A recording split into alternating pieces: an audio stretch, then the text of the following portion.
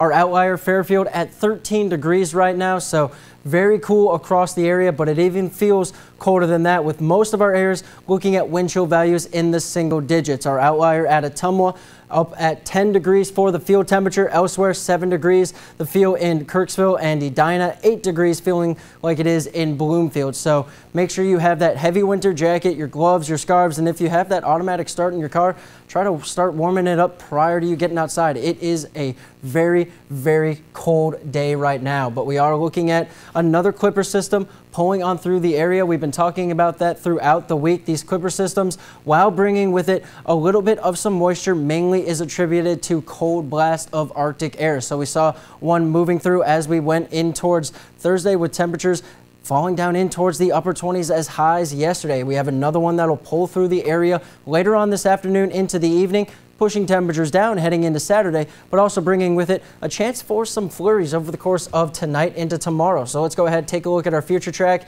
and we will see temperatures hovering around the lower 20s by 7 a.m. As the kids are getting on the bus, they are going to be dealing with some chilly conditions. As for noon, in towards the mid and upper 30s for some of us. We are looking at temperatures squeaking up a few more degrees as we head in towards the later afternoon hours. Just about 38 degrees looking to be the high temperature spread out across the area.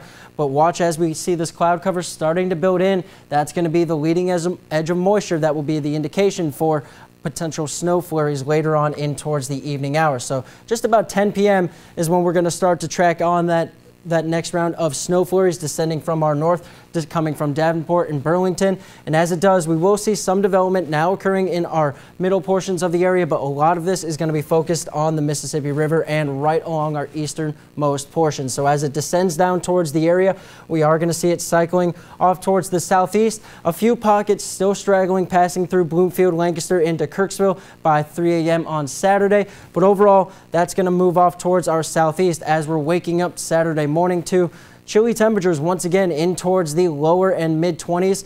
And the worst part is they're not going to go up by more than maybe 5 or so degrees as we get in towards the later afternoon hours. For Saturday, temperatures very, very similar to what we just saw yesterday, in towards the upper 20s, barely creeping up towards the freezing line of 32 degrees around Macon. Heading in towards Saturday night, temperatures quickly fall right back down in towards the lower 20s. What can we expect in terms of snowfall amounts? Well, we see just about 1/10 of an inch at most around our area, but this is really going to be up and down accumulation numbers. A lot of this is just going to be indications from this one model, but we are expecting maybe a few light dustings, a lot like what we saw on Wednesday with that kind of snowfall. But overall for our area, we're not going to be concerned with too much of a measurable amount. Heading into the weekend, though, well below average temperatures could be spreading our way, especially on Saturday. And as for your extended forecast, warming up Sunday and Monday. Now stick with us. Tech Bites is coming up next.